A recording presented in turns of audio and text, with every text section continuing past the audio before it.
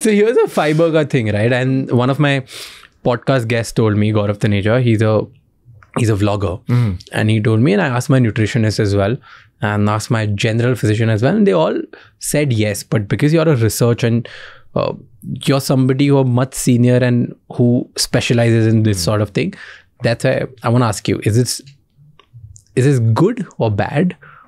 Does it help or no? Right? I'm going to ask you. So what he suggested that, let's say if you want to have an ice cream. So during the day at 2 p.m. when your insulins are dancing, let's just say that time. Okay. So 2 p.m. when you're having an ice cream, if you have ice cream, your sugar level is going to spike up all of a sudden, right? But if you take ice cream and before ice cream, you eat one big bowl of salad and then you eat ice cream, your sugar level is not going to spike as much.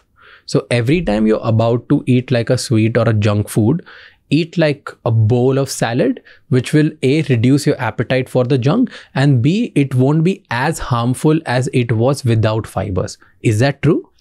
See, the number one is absolutely true. So that is true for any restaurant that I go. I ask for salad first. And people will be like, there's no salad. I said, you make one. You make one. So because rich in fiber, so it will keep you full. The satiety level kicks in. So that gives you advantage of tasting all the dishes without feeling guilty. Okay. So that no matter what, you cannot eat that much. First point is absolutely true. The second point of blunting the glucose response is very debatable. There is one school of thought that, yes, blunting the glucose response is good because, your insulin doesn't have to work that much. But the other school of thought is the glucose spikes might not matter that much. The matter is how much amount of glucose spikes that is happening throughout the day. Correct? So let's say you eat salad and you eat ice cream. And let's say you keep eating that. Again and again. Again and again. Then the repeated spikes is a bigger problem. It's a huge problem. So this concept of normalizing eating junk food, you can eat salad before or after, should not be the approach, in my opinion.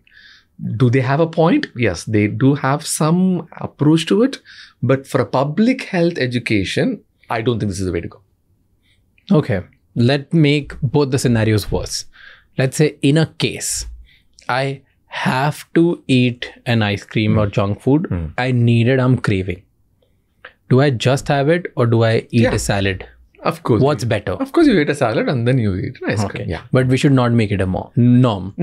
It's like slightly one step towards a better health, but it's not really good that you make it a practice.